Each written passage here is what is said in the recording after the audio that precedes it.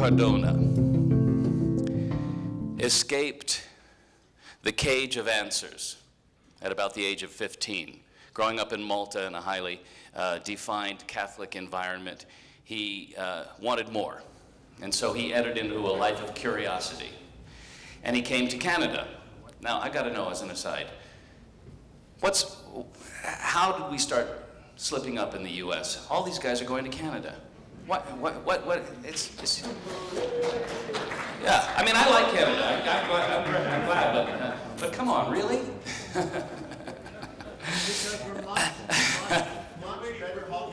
Yeah. Well, he's in Vancouver now, and that's still pretty close to the U.S. there. Okay, so we'll grant him that. Hey, in between Alaska and Washington.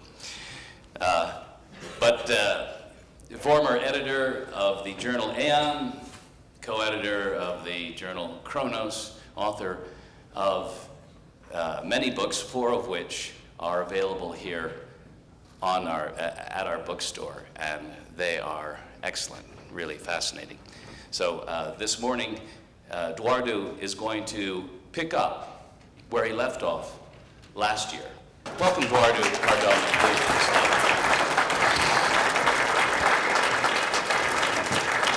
Thank you. Actually, I had no idea when I prepared the talk I am about to give that my good friend Wallace Thornhill would be presenting a paper that touches on exactly the same series of events that I am about to discuss, which he did yesterday morning. That said, however, it does indicate, actually it stresses the importance of the events in question. As pointed out in the paper I read at last year's conference, there are still those on Earth who are adamant in stating that the sun that shone above the heads of their ancestors was not the present one. And judging by the way it is described in mankind's universal mytho-historical record, the ancient sun that shone above our ancient ancestors' heads appears to have been much too close, even if somewhat dim, and yet exceptionally warm for it to have been the one that presently shines above our heads. What such a sun best fits is what is known as a brown dwarf star. There was a time when brown dwarfs were believed to fail as stars because their low mass prohibits them from attaining internal nuclear reactions. But if astronomical bodies achieve their stellar qualities through spatial electrical energy, bodies with lesser mass than normal stars could still exhibit astral characteristics, even if in a minor way. As it is, brown dwarf stars have now been found to be produced in all possible masses between planets and stars. By the end of 2004, it could be additionally reported that there's no longer any doubt that these substellar objects exist throughout the galaxy, numbering as much as 100 billion members. In fact, brown dwarf stars are as common as stars. And not only do brown dwarf stars look like stars, they behave like stars as well. On the basis of detections by the Hubble Space Telescope, the conclusion has now been reached that brown dwarfs form the same way stars do. In fact, they are presently considered to be bona fide stars. There are various, incidentally, mythological expositions from around the world that proclaim the manner in which God's creation is said to have unfolded. In quite a few of these narratives, we come across an attempted elucidation of a mysterious substance that seems to have existed before whatever God commenced to create whatever it was said that he created. In the biblical book of Genesis, this entity is described as tohu wa bohu, which is traditionally translated as without form and void, or void and empty, but which better translates as utter chaos. And it was out of this very chaos that God is said to have organized whatever it was that he created. This belief, incidentally, is not unique to the Old Testament. It was no different among the classical Greeks, as recounted by no other than Hesiod. The Chinese called this chaos Tao, describing it as having not only been chaotic, but also nebulous in its nature, while it constantly revolved. To the UK Americans, it was an indistinct something that they likened to fog and or foam that moved round and round continually. A similar primordial foggy substance is also mentioned in oceanic mythology, while the Pima compared it to a fluffy bit of cotton that drifted to and fro. Others compared the material to a stretch of whirling slime or mud, an eddying of waters, a whirling ocean in the sky. One could brush these descriptions aside as being nothing but the mythological ravings that would have originated in early man's ignorance of nature. And, to be sure, I myself was somewhat confused as to what these mythological reports were alluding to, until I happened to glance at one of Chesley Bonestell's paintings illustrating the placental cloud of matter surrounding Earth in its early formative period. Needless to say, man could not have been around during that early time on Earth, so he could not have based his reports on that manifestation. However, similar so-called placental clouds, now referred to as circumstellar disks, are also known to girdle stars. Could ancient man have seen such a circumstellar disk swirling around Earth's previous stellar host? Do brown dwarfs even harbor such disks?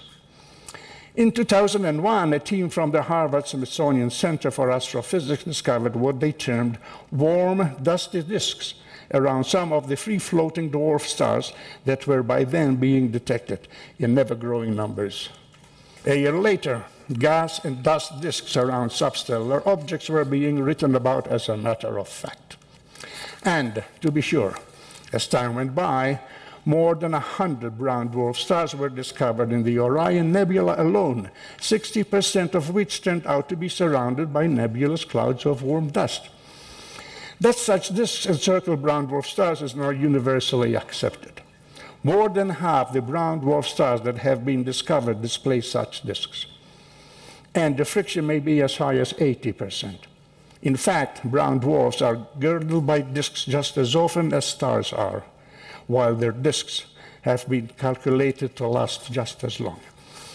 As is usual in such cases, astronomers were astonished, not to say perplexed, that these disks behave so much like the ones around much more massive, newly forming stars. In the meantime, modern mythologists should not be blamed for being at a loss in attempting to understand what our forefathers were alluding to.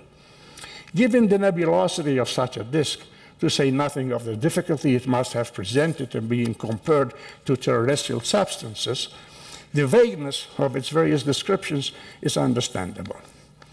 Even so, judging by the overly dusty and gaseous nature of such disks, it is hardly surprising that ancient man would have described the one seen around Earth's primordial sun as a nebulous substance comparable to fog, foam, fluff, eddying slime, or mud, all of which have been added to what was later simply alluded to as a chaotic substance.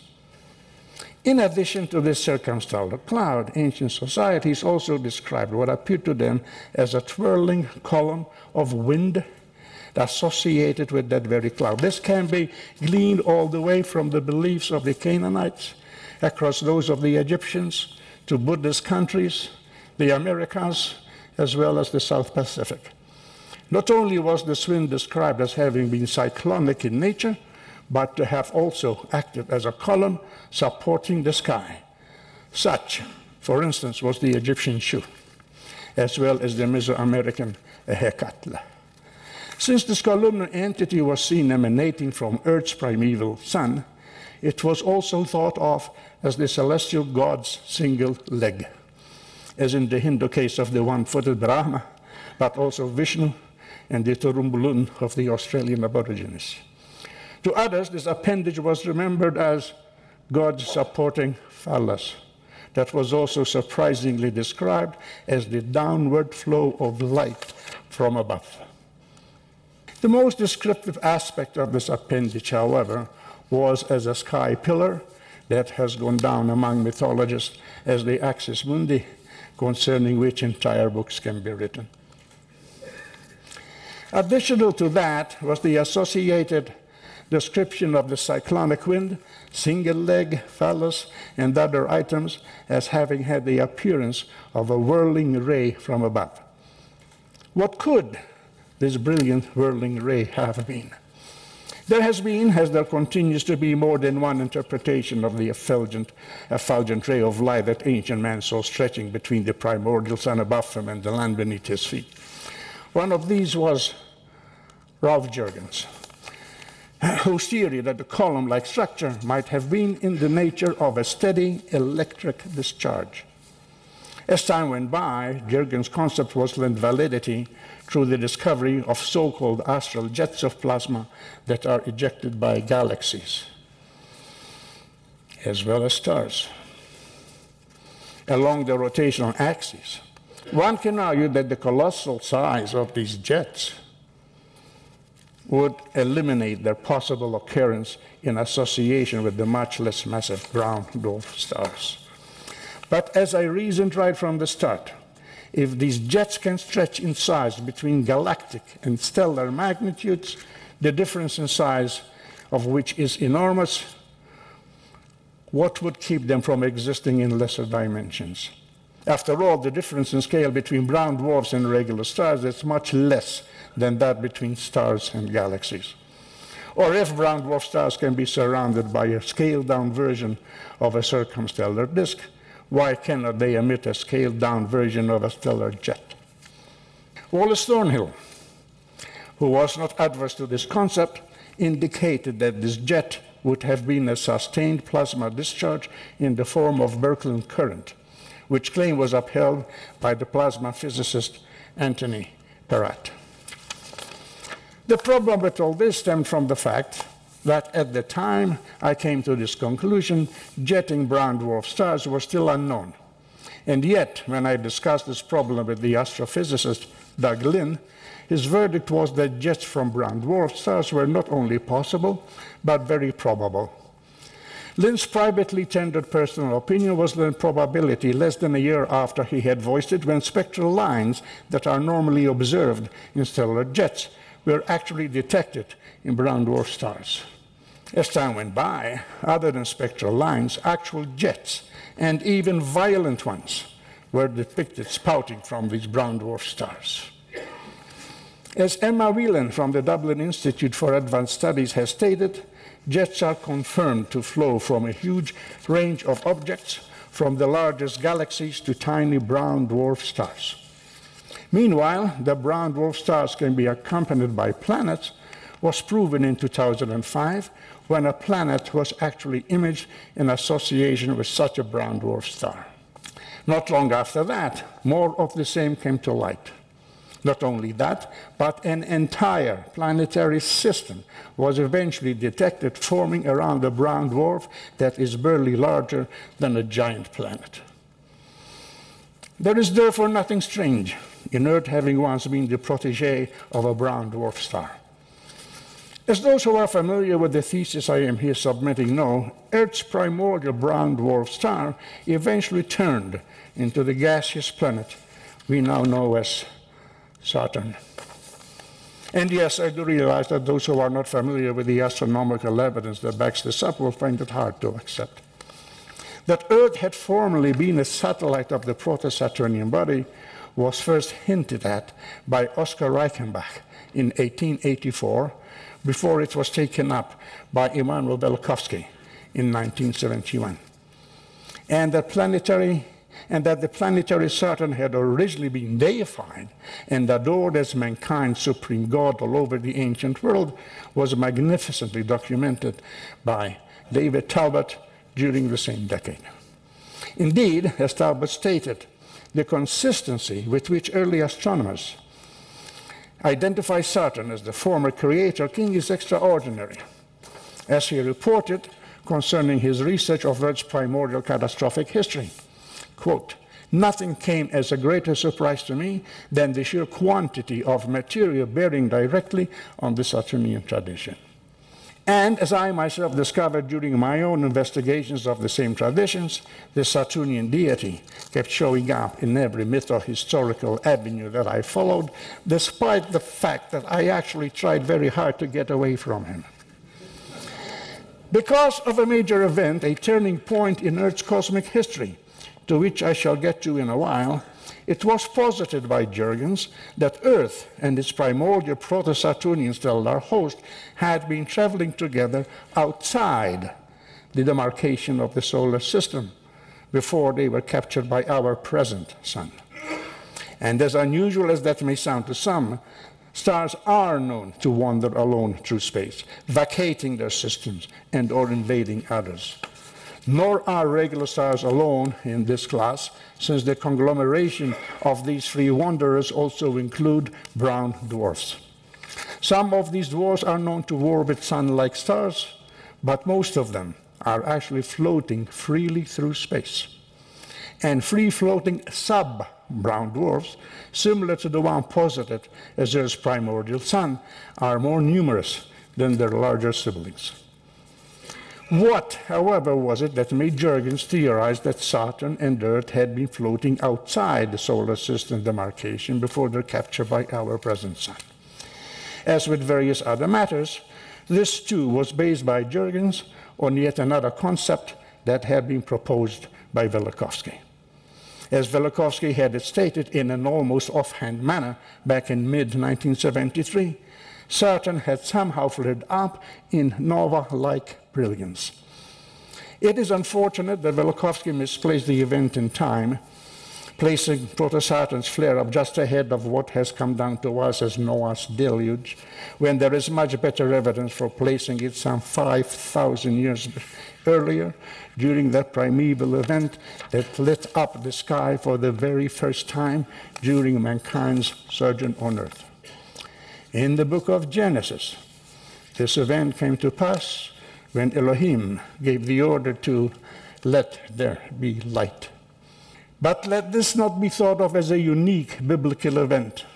On the contrary, the sudden shedding of light into what had been a somewhat darkened world is described in various ways in the mytho-historical records of just about all ancient nations, from Mesopotamia and the rest of the Near East, India and the Far East, including China, into Egypt, down through Africa, Greece and Rome, North America, and across the stormy seas to the islands in their midst. As far as Jurgens was concerned, the sudden flare-up resulted when the sun captured the proto-Saturnian system, including Earth, into its electrical domain. Thus, according to him, Proto-Saturn's discharge was diverted to the new ruling body, since Proto-Saturn found itself much too highly charged for its altered environment. This concept was later taken up by Wallace Thornhill, who pointed out that Proto-Saturn's entry into the solar plasmasphere would have required rapid adjustment by the intruder to the new electrical environment where the sun was the main focus of electrical activity. So, likewise, Donald Scott, when he spoke of bodies like Proto-Saturn and the sun possessing different inherent voltages.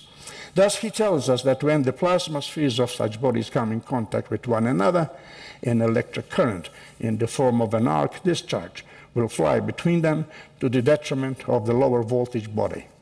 In the case in question, the lower voltage body was Proto-Saturn. Our primordial sun flared up in a brilliant, blinding light that went down in mytho-history as day one. But can brown dwarfs really flare? You bet they can and do. Very much like bona fide stars, brown dwarfs also have a tendency to flare up. The brightness produced by their X-ray emissions during these outbursts were originally considered hard to believe and said to have shocked scientists. Such rays have even been detected from what are considered to be lightweight brown dwarfs. Strong radio waves spiking at 10,000 times stronger than what astronomers thought possible, indicating flare energies that have actually been compared to those emitted by the sun have also been detected from these stellar dwarfs. There is an awful lot of mytho-historical material indicating the creative outflow emitted by the proto-Saturnian flare-up. As in other matters, throughout the world, we come across this outflow as having actually spiraled out across the sky. As in other matters, it is not easy to get away from what has gone down in mythology as the spiral of creation.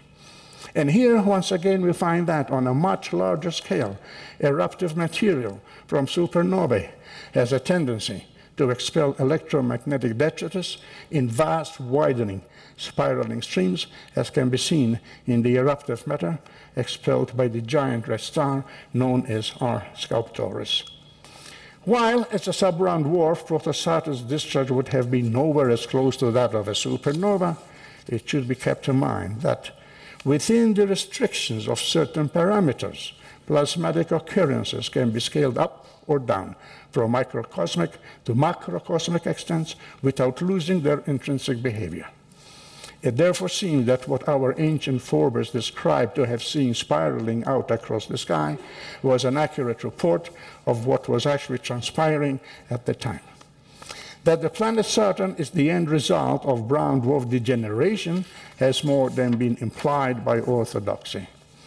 As Glenn Schneider opined, quote, given 1 billion years of cooling and evolution, and these objects may be indistinguishable from planets, or, as Maria Zapatero Osorio stated, with time, brown dwarfs will look like Jupiter and Saturn. As for that 1 billion years required for such a devolution, how about that monster of a protostar in the Cepheus constellation that has been claimed by astronomers to be able to develop into a high-mass star in about a mere 10,000 years? Coincidentally or not, 10,000 years is precisely the amount of time Sam Flamsteed claimed it would take a brown dwarf star to turn into a Jupiter or Saturn-sized planet. In fact, let us be quite honest. As it has been pointed out, the line between planets and brown dwarfs is rather blurred. At present, the planet Saturn radiates more heat than it receives from the sun. Its total heat emission has been calculated to be about 2 or 3 times the solar energy it actually receives, and as it has been claimed, an actual internal heat source is definitely called for. At present, it is believed that helium percolating toward the core is responsible for this excess heat that has turned Saturn into a world that is hotter than it should be. But in view of what the ancients had to say, it is more than probable that Saturn's excess heat is a residue from when it radiated as Earth's primordial sun. Besides its excess heat, Saturn also shines with its own light, at least to an extent.